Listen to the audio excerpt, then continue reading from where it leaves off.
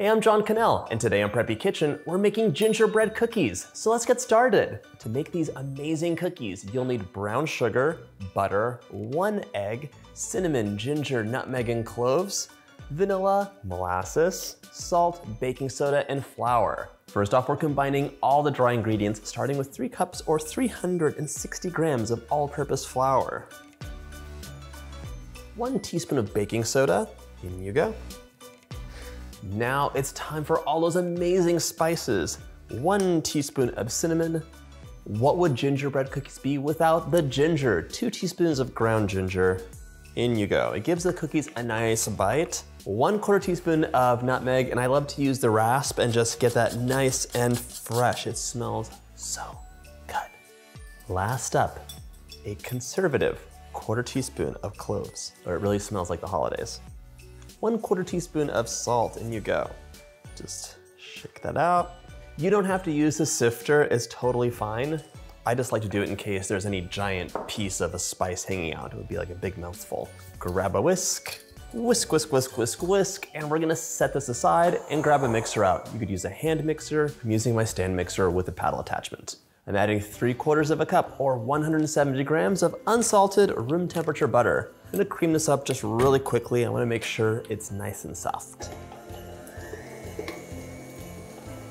You know that when we're baking on a cold winter's day, that countertop just sucks the heat out of everything, so it's always a good idea just to give that butter a quick cream. I also want 3/4 of a cup of brown sugar packed into this thing. If you're using a scale, that's gonna be about 160 some grams, 165-ish. Lock that mixer off. We're gonna mix it up until it's nice and creamy, and yes, you might wanna scrape the bowl down. I wasn't kidding about that scrape. Makes a difference. If you're using a hand mixer, you actually don't have to do it very much at all because the mixing beaters really like rake the bowl on the inside. Back to mixing. And in the meantime, let's measure out 3/4 of a cup of molasses. This is going to be the amazing depth of flavor in our cookie. Add that molasses in there. Wow. Really get that molasses mixed in well before you add the egg or anything else in. It just makes your life much, much easier. You know, brown sugar is just regular sugar rubbed with molasses. Makes it so delicious. Mix that up. I'm gonna crack my egg into this measuring cup just so I know there's no shell in there. 1 egg and 1 teaspoon of vanilla. You're probably gonna notice that your mixture's broken. We added a lot of molasses in there and it's not emulsifying with the butter. That's okay. The flour is gonna bring it all together. So if you see that the mixture is broken, don't panic. I'm gonna let that incorporate for just 1 minute. Okay, so that's really well mixed right now. Everything's combined. We're gonna dump our dry ingredients in. This smells so good. Whenever you add spices into the dry mixture, it just smells amazing.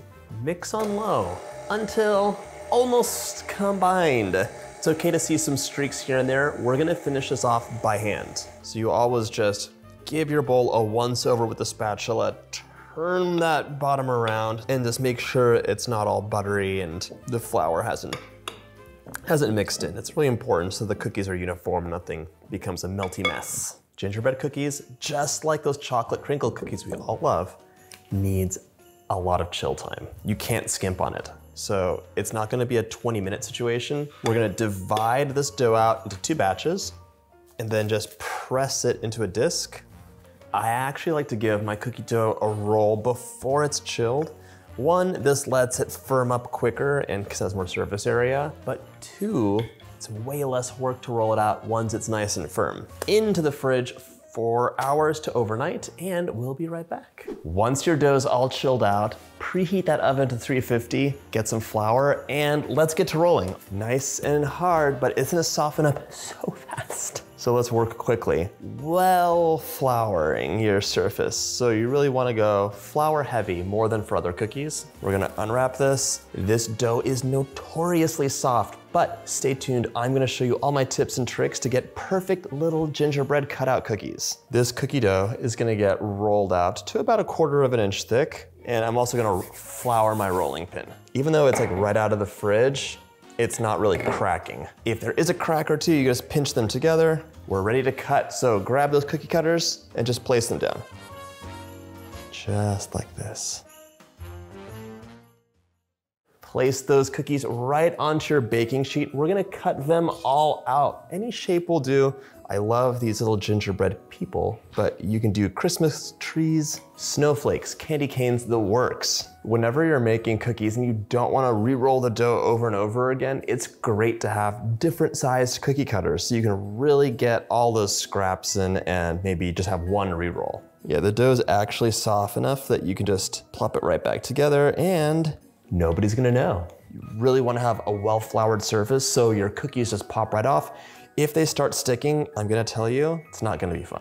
You're gonna be sad. You can see this has only been out for just a few minutes and my scraps are already so soft. I'm gonna see if I can give it a really quick roll. If they get too soft, you just have to go back and put them in the fridge.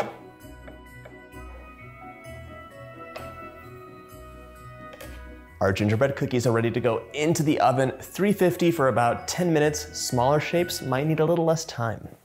Before we decorate our cookies, I want to give you my top gingerbread cookie decorating tips. First off, have fun. Keep it simple. These are really easy cookies, and when you overthink it and add too many things, it gets complicated and it's not gonna work out. Number two, when you're piping, don't put the piping tip directly on the cookie, hold it up and let the icing flow and you'll control and lead the shape. And finally, use the outline to your advantage. Most of our cookies are gonna plump up a little bit, that's totally fine. You can redraw the outline of the cookie and it'll be beautiful and clean and you won't even notice that your cookie is like a little bit spread out. Royal icing, small round piping tip, this is a number 3, and we're just gonna outline the edge, and if they puffed up a bit, that's okay, that just means they're gonna be delicious. So just give them a little outline. And when you're using this icing, keep your piping tip up about like ½ inch and let the icing trail to where it needs to be.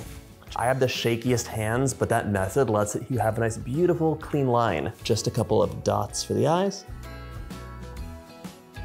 A little happy face. And then we can do some buttons and some zigzags on the arms and legs. So easy, and just like that, look at this cute little cookie. I'm not gonna touch it right now, but all you wanna do is have a simple, clean decoration. The candy canes are even simpler. Just give them a double stripe, and then they really become like beautiful candy canes.